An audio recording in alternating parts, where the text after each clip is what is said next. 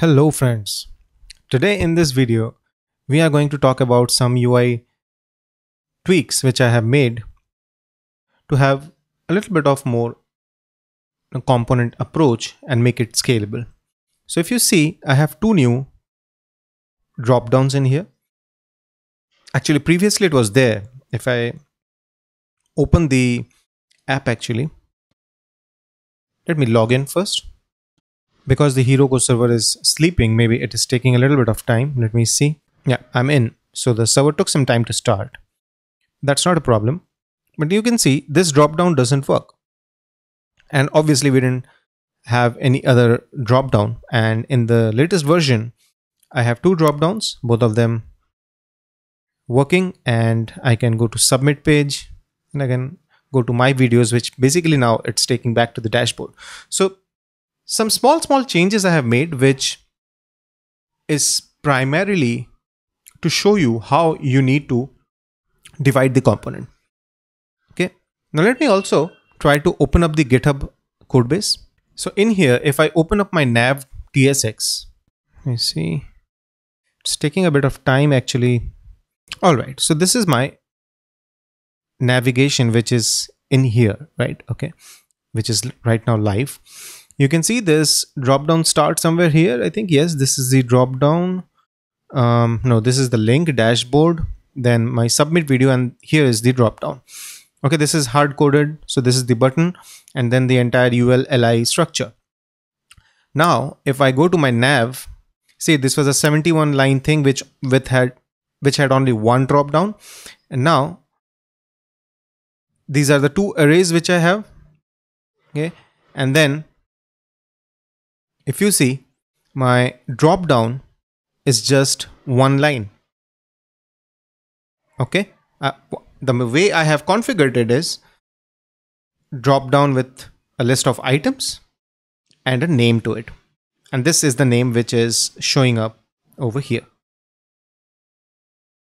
This Amitav Roy, and the task is the name property. So what is the idea behind it? If you see, let's go back to the code base. If you see, the li is kind of a hard-coded component, right? This is a perfect example of items which you should make as components, right? So I decided that this is going to be some kind of a drop-down thing, and then there will be two types of component inside that. One is this li with a link, and the other one will be the divider or the separator, so as to say. Okay, if you see here, I have this line in between. Okay. Now to pass this information, what I have done is I created two arrays. The first one is the primary dropdown, which I'm calling. It has a link with the name as my videos.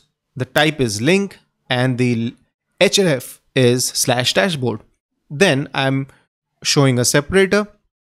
Because the type is separator, I don't have the name and href. And then again, this object. So this is one object of type iDropdown.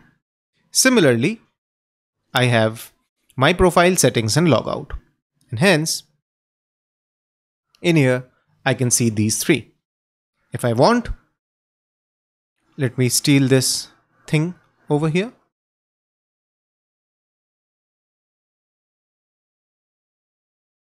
Like this.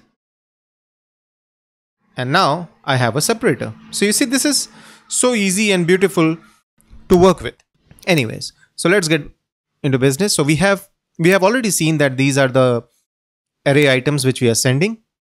This is an array of type iDropdown. That's fine. And then these are regular stuff. I have the name, branding name, normal links are shown here. A little bit of class name formatting so that I can show an active link. If you see, right now we are in the dashboard page, so it is in black. If I go to this page, it becomes black. So the active link was handled in here using the router.pathname. If you see, I have included that here as well. So router equals use router, and then I can check for these kind of stuff. I'm thinking of making this as a component as well, but let's see, we will do that later. Okay, now let's go into the drop down. So this is my drop down component. Okay, I will show you things one by one. So let's just say, yeah. So my drop down component takes drop down props, which we have already seen. There are two props coming. One is the items array and then the name of the drop down. So I have already declared that inside drop down props. You can see these two are required parameter attributes. So I destructured them, and then I have used the useState hook to keep the state of the dropdown, whether it is open or not. And then there is an important piece, which is I need to track whether the dropdown should be closed or not when the user is clicking outside, right? If I'm clicking anywhere else or on the same item, it should close, but otherwise it should not. Okay, so that's what I wanted to achieve. So if you see, I'm clicking here somewhere on the separator, it doesn't close, but it will close here. So for that, I used an npm package. Let's see, the name of the package is React Outside Click Handler. I have the types for this as well. So it's a good package. It has a lot of downloads. I was able to easily integrate it. And so the drop down entire component is inside that outside click handler. And the outside click handler just requests for one prop, which is the function which will be called when outside click is being handled.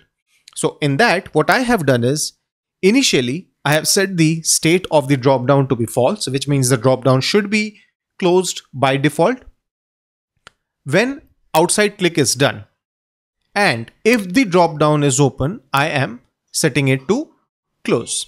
Okay, so not open. If you see on outside click, if open is true, then set open to false. Okay, and then on the click of this A tag, I am setting the open to not open, which means if it is true, it will be false, and if it is false, it will be true. Okay, like that. The next thing is obviously the drop-down name, which I'm showing over here. That's why you can see the tasks and Amitav Roy. Okay.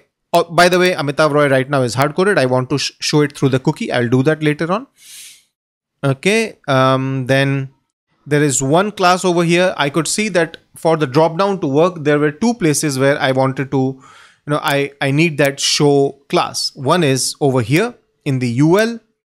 Okay. And the other one was in the LI. Okay, these two were done. That's the only logical step.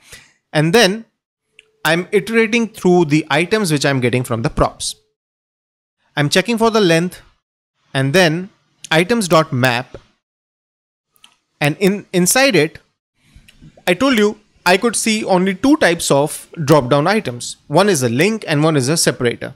So if you remember the array which we are sending of items, it is of type I dropdown item.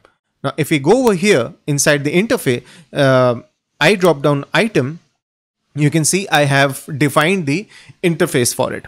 Okay, because it is TypeScript, I always try to define the interfaces. It's very helpful. I won't say always, but most of the time. Okay, so I have types. I am only supporting link or separator over here. And because a separator doesn't have a name and an href, these two are optional. Okay, so this is the I dropdown interface. Okay, because it is I, it represents the interface. And then let's go down. With that, I am iterating over those items.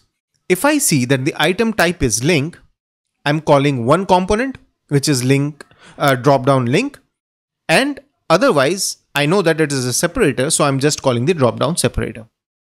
Okay. Now, those two components are part of these component itself. I haven't created individual files for it because they are very small in thing. They are just some, markup. If you see, for example, dropdown link, it's just returning markup. It is getting the item. It is pushing the href into the link component and it is showing the name. So this component, I thought, doesn't make sense to have a file of its own. Plus, this link may not individually exist. So this is part of it. Similarly, the separator, I don't see the separator going outside the dropdown. So I said, okay, till I am seeing a reason for these to be separate components, they will be here inside this. And also, yes, because the drop-down link needs certain props, I added this interface as well, which is the item props, which takes drop-down item as an item. Okay, because if you see, when I am looping through the array of items, if I find that the item has a type of link, then I'm sending that item. And this is nothing but the array of items which I have passed over here, right? The individual item inside the array is I drop down item, right? I hope you get that. So if not, let me explain again. So this is the array. Okay, we are saying that each element inside that array is of type this. Okay, and these are the objects. These individual objects are basically a representation of this interface. Okay, and this is the entire thing which we have passed to dropdown. So when the dropdown gets it, it passes through individual items. If the item is of type link, I am taking the dropdown link component as the renderable item, and I'm passing the item because I need the href and the name, right? So that's done over here. Otherwise, I render the separator. So that's kind of done.